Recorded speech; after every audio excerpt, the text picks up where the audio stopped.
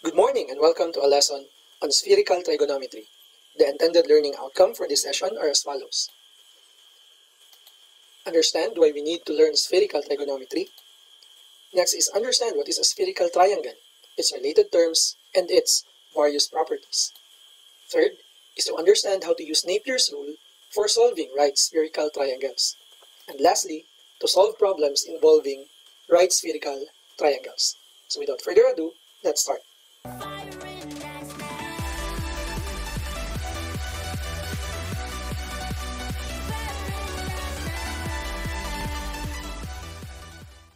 First is, why do we need to learn spherical trigonometry? Okay, shown is an advertisement of Philippine Airlines showcasing the capabilities of their new set of aircrafts. Okay, now what I would like to focus here is the path which the airplane takes. Okay, this one. As you can observe, it is not a mere straight route. Okay, this one. Unlike what we were solving last time. Any guess why the path is like this before we proceed? Give you 5 seconds to think about it. Okay, the map shown here is a 2-dimensional representation of a 3-dimensional Earth. Okay, itong nakikita nyo dito na mapa is just a representation ng hugis bola natin na Earth. Okay, therefore, if your answer is because the Earth is a sphere, specifically an oblate spheroid, then you are on the right track. The Earth is a sphere, and our lesson is spherical trigonometry. Our lesson is related to latitudes and longitudes.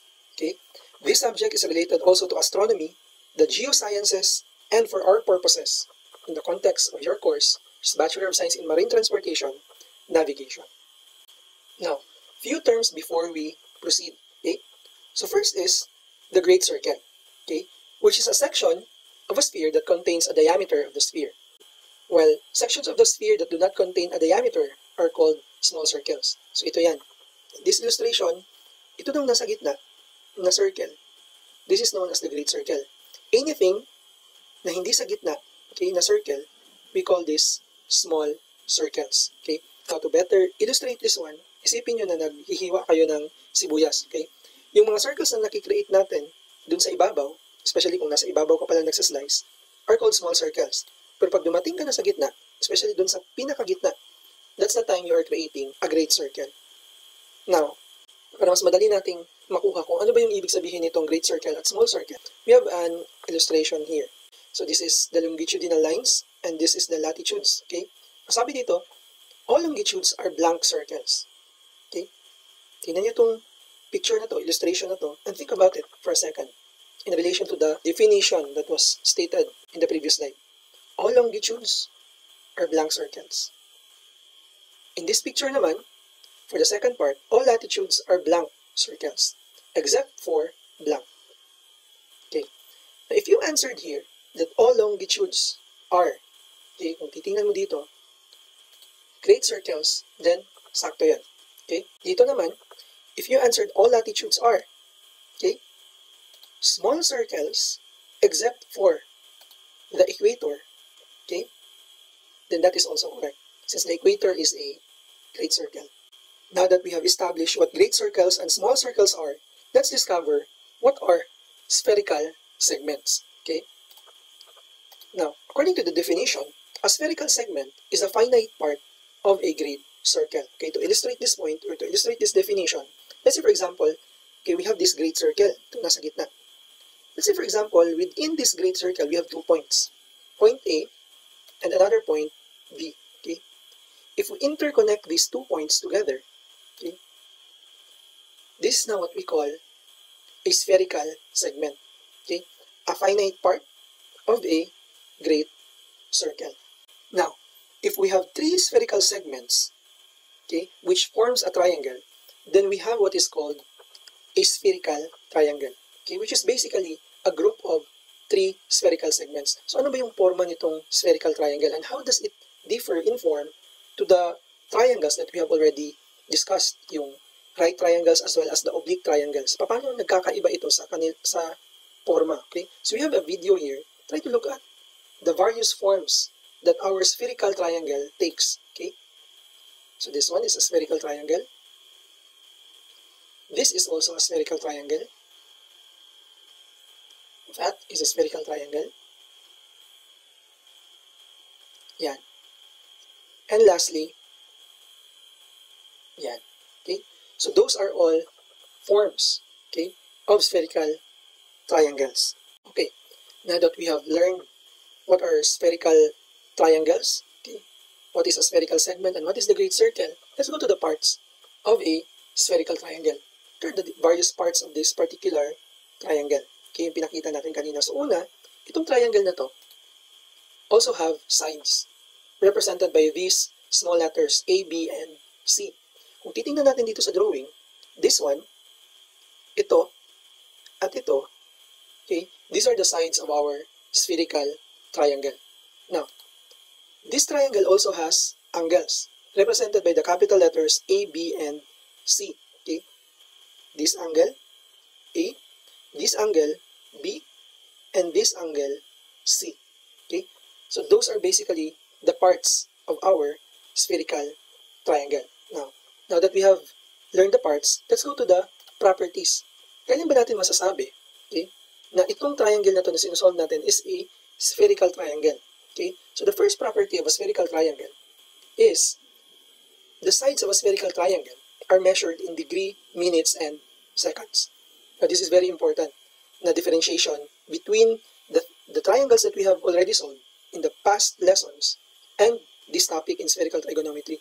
Na yung sides ngayon is hindi na in units of meters, kilometers, and nautical miles. But here, sinasabi dito that sides of the spherical triangle is in degree, minutes, and seconds. Kaya we had our lesson in conversion natin from degree to minutes, okay, degree to radian. Okay? Ito daw, the sides A, C, and B is in degree, minutes, and seconds. Now, what is the implication of this? In the illustrations that we have presented kanina, we learned that latitudes, okay, longitudes related to spherical triangles. And kung ating babalikan, itong latitudes, itong longitudes are actually measured in degrees. Okay?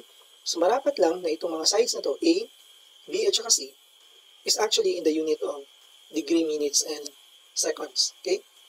Now for the next property, no side can exceed 180 degrees. Meaning, itong A, B, and C, okay, pag nag-solve tayo later on, hindi siya po pwede na maglagpas ng 180 degrees.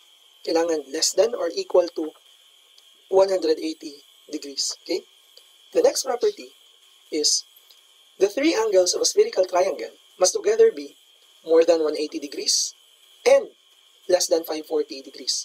Okay? Mas madali natin itong maintindihan in equation form. So, ang sinasabi lang dito sa third na property is that pag in-add daw natin yung angle A, B, at saka C, kailangan yung sum or yung total, okay, mas malaki siya sa 180, pero less than siya ng 540. Sir, pwede ba equal ng 180? Pwede ba equal ng 540? Hindi, okay? Because the symbol here, wala tayong equal sign. Those are the properties of our spherical triangles. Now, it is important to remember these properties in order to check our answers later. Okay, so bear these properties in mind. And with that, let's start with the simplest of all spherical triangles, which is the right spherical triangle. A spherical triangle with one angle equal to 90 degrees. So kung titingnan nyo dito sa illustration, madali yung malalaman na right spherical triangle yan because of this right angle here. Now, how do we solve this type of triangles? In spherical trigonometry, in solving right spherical triangles, we will be using what we call the Napier's rule for right spherical triangles. Basically, kailangan natin ito. Okay? Kailangan natin itong matandaan, kailangan natin itong ma-drawing, okay, before solving anything involving right spherical triangles. Okay? So ito yung ating gagamitin to solve right spherical triangles. So sabi dito, use this to solve these types of triangles, yung may right angle. Okay? Now, ano ba itong Napier's rule? So basically, meron ng dalawang rule si Napier. Una is yung tinatawag na sin cos op rule. Yun, ano ba itong ibig sabihin ng sin cos op? It states that the sine of an unknown part is equal to the product of the cosines of the opposite parts. So, mas madali natin itong maiintindihan through an example. So, example, hindi natin alam yung value ng side A. Ito, if this is unknown, okay, using this tool, okay, pag ito daw unknown, sabi niya dito, the sign of an unknown part. So, sign ng A is equal to the product of the cosines of the opposite parts. Ano ba yung opposite nito? Sabi, atbang, ani. Ano ba yung katapat? So, katapat nito is itong 90 degrees minus A at itong 90 degrees minus A. Sir, paano mo nasabi na katapat yan? Because itong natitira dito, 90 degrees minus B, at saka itong B na maliit, is katapat or katabi. Okay? So, ito yung katapat. So, basically, pag in-apply natin yung sin cos of na rule, sign of the unknown part is equal to the product of the cosines of the opposite parts. Kaya 90 minus C yan, at saka 90 minus A. Okay? Now, another one. What if ito naman yung hinahanap? 90 degrees minus C or yung side C yung hinahanap na value ng ating spherical triangle. Okay? Pag ito naman yung hinahanap, using sin cos of na rule, sign of an unknown part. So, sign nito, sign ng 90 degrees minus C will be equal to the product of the cosines ng opposite na parts. Opposite to this is A and B. So, that is why this is our answer or this is our equation to solve for this particular unknown value. Okay? Now, since this is not complete, you try. Use Napier's sin cos of rule to find the equivalent equation if the missing parts are this one,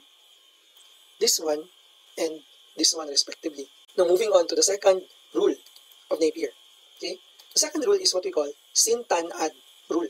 Okay? It says that the sign of an unknown part is equal to the product of the tangents, kung kanina cosine, ito naman tangents. Pero ngayon, of the adjacent parts. Again, for an example. Kung ito yung hinahanap, the sign of an unknown part, okay, the sign of an unknown part is equal to the product of the tangents, okay, of the adjacent parts. So, katabi ng A is 90 degrees minus B at saka itong B na maliit or yung side B. So, that is why this is our equation. Next naman is, what if ito yung hinahanap? Okay, using sin tan add rule, the sign of the unknown part is equal to the product of the tangents of the adjacent parts. That's why it's tangent 90 minus B times tangent 90 minus A. So basically, yun yung sin tan add rule naman. Okay? So again, meron tayong mga kulang na equations dito. Ito, hindi pa natin na-solve. This one and this one. So kayo na bahala mag-solve niyan. Okay? To complete the 5 equations corresponding to the utilization of sin tan add rule. Okay? Now, let's go to an example para ma-apply natin kung ano bang ibig sabihin ng sin tan add rule at sin cos of rule at kailan natin siya magagamit. So, okay. So, for the first example, so given the spherical triangle shown on the right, this one, okay, if side A is equal to 50 degrees and side C is equal to 80 degrees, determine the value of angle B, angle A, and side B.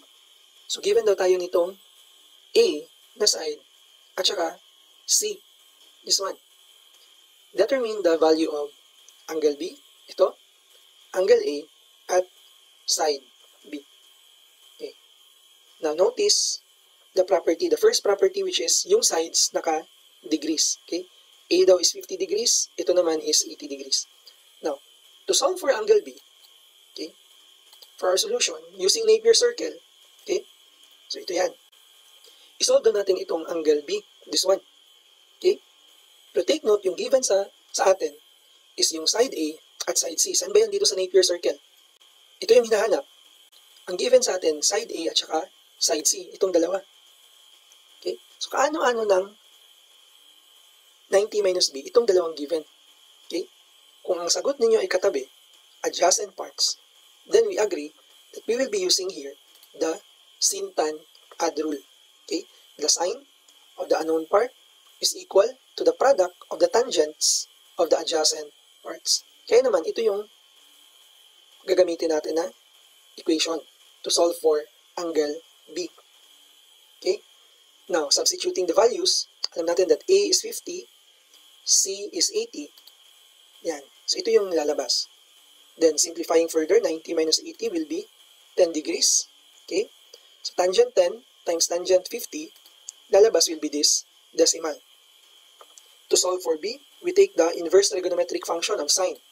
So take arc sine of both sides. This cancels out. Yan. Matitira sa left side of the equation will be 90 minus b. Okay? At dito naman is the arc sine of this decimal. Okay?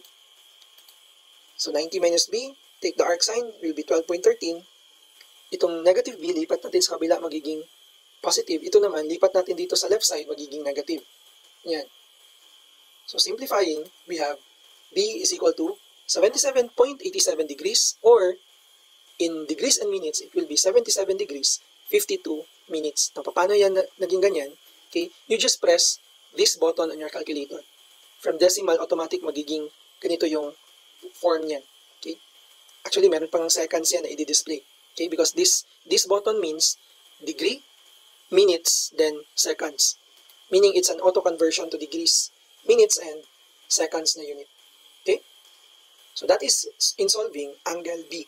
Now for your part, tatlo yung hinahanap. Okay? Nasolve na natin tong angle B. What I want you to do, okay? Since dalawa lang naman yung Napier rule, okay, I want you to solve for angle A and side B. Now, after you have solved, you check your answers using the properties of spherical triangles. Okay? Ano-ano ba yung properties? I-recall ninyo or balikan nyo sa video para ma-check ninyo after you have solved A and B. Okay? Is it correct? Is it in accordance with the properties of spherical triangles? And comment down below your answers para matingnan din natin. Okay? Now, for those who will be commenting, the first 5 commenters on this particular activity, okay, I will be, so wala naman akong pwedeng maibigay sa inyo kasi naka-quarantine tayo. So, sandamakmak na shoutout na lang ibibigay ko on our next video. So, bali, ikakat ko yung inyong comment and then isa-shoutout natin. Okay? Okay, so that will be your prize for commenting in this particular video. So, that would be all for this session. I hope you've learned something. And by the way, for those who have not yet subscribed to this channel, subscribe and leave it a thumbs up if naging helpful itong video na to sa inyo. And I'll see you on the next video.